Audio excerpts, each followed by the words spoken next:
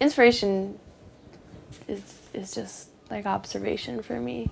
You know, I'm moving through this world and I see it and I interact with it. And then this stuff is just me kind of translating that.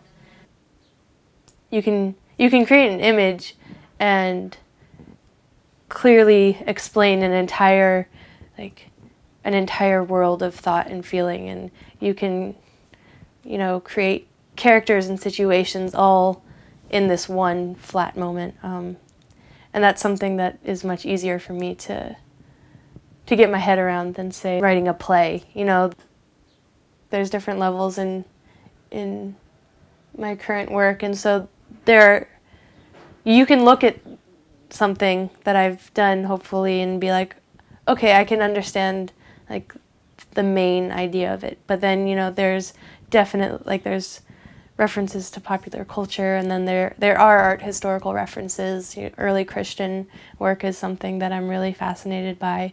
And so there's definitely different layers of accessibility. It doesn't make any sense to limit yourself to one medium, because like the creative expression is going to come out in a ton of different ways. What's cool about collage is you can make a narrative pretty easily. Like, I can combine these figures and try to say something with them. And I didn't make all these images, but I'm able to like put them in a new context. When I'm working, I'm thinking about, on like a strictly visual level, color mostly before anything else. Just can't. I can just like get lost in it. This is where I usually start projects. I've got salvaged canvas frames. Yeah. This was a bed sheet that's now going to be a giant sexy painting. I try to let my impulses take charge when I'm working, at least most of the time. There's a time and a place for like being much more methodical, but we don't give like our impulses enough time to just like go off and play.